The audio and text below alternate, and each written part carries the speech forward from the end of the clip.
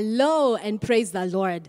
My name is Grace Maina and I serve as one of the pastors at Nairobi Chapel, Langata. It is a joy and an honor to bring for you a sermon net today. I don't know how many of us love stories, but I have a story to tell about Fort Jesus. If you've been privileged to go to Mombasa, then you've been probably have had a visit to the site. But if you haven't gone to Mombasa, fret not. Google, get to Fort Jesus, you'll just see it and you're good to go. Now, the Fort Jesus was built by the Portuguese towards the 16th century, and it was built to protect the town from outside invaders.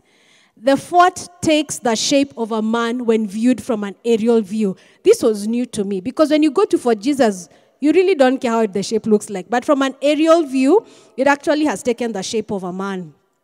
The original layout of the fort, despite several changes, has survived almost unchanged over centuries.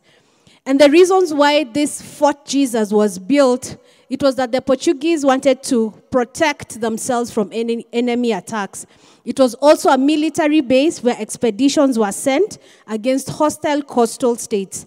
It was also used as a watchtower to see enemies as they approached the Indian Ocean. Last but not least, the Portuguese also kept their weapons there. And you may be wondering, why am I coming with this story about Fort Jesus? It's because today I want to speak about the true fort, Jesus Christ. The true fort, Jesus Christ.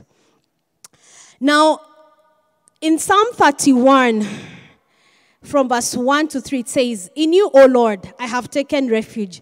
Let me never be put to shame. Deliver me in your righteousness. Turn your ear to me. Come quickly to my rescue.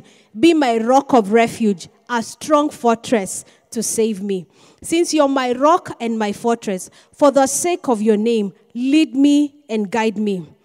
The same psalm, the book of Psalm 71, 1 to 3, it also says, "In you, O Lord, I have taken refuge.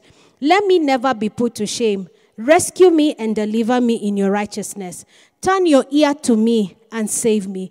Be my rock of refuge, to which I can always go. Give the command to save me, for you are my rock and my fortress." Here we see Christ being our true fort. Here we see Christ being our refuge. And you may be wondering the difference between the two. They almost have the same meaning. A refuge is a shelter or protection from danger or distress. Taking refuge is like finding a safe place during a storm or getting comfort in a time of trouble. Fortress is a strong place as well, but it has a deeper meaning, implying that it is to lie alongside in wait to catch an animal or man or an enemy.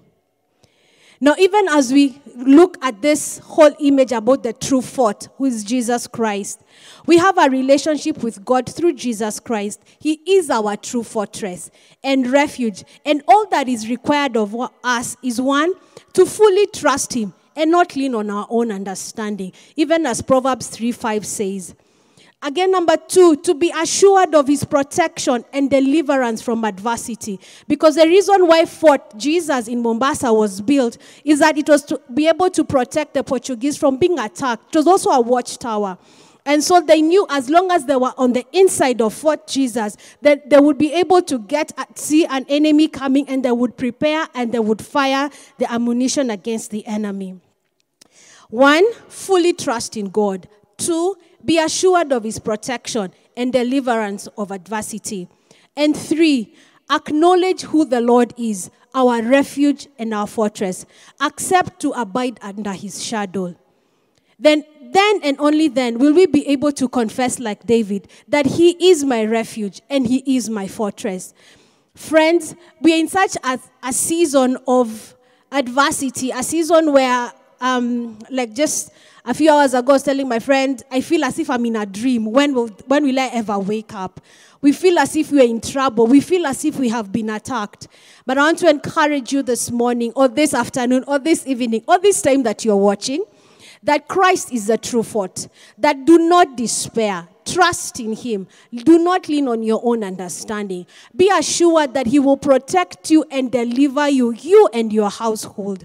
Acknowledge that God himself is your refuge and is your fortress, and that you will abide under his shadow. Psalm 91 has largely been quoted in this season, and I will not be passed by. I will also quote it today. Psalm 91, he who dwells in the shelter of the Most High will rest in the shadow of the Almighty. I will say of the Lord, he is my refuge and my fortress, my God in whom I trust. And it continues to say how God assures us of his protection and his deliverance. As long as we trust in him, are assured of his protection and that he's going to deliver us, acknowledge who he is, then and only then will we be able to confess as David, I will say of the Lord, he is my refuge and my fortress, my God, in him I trust. What is the state of your heart now? How has this season, COVID-19, impacted you as an individual or as a family? Be encouraged to know that the Lord Jesus Christ is the true fort, a refuge and a fortress for you. And under his canopy, you are safe.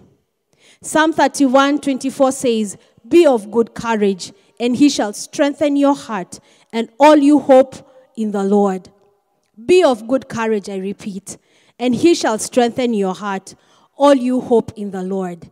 The moment you see that image of Fort Jesus in Mombasa, remember that Christ is the true fort in your life, and be assured of his protection over you and his deliverance for you. May the Lord bless you.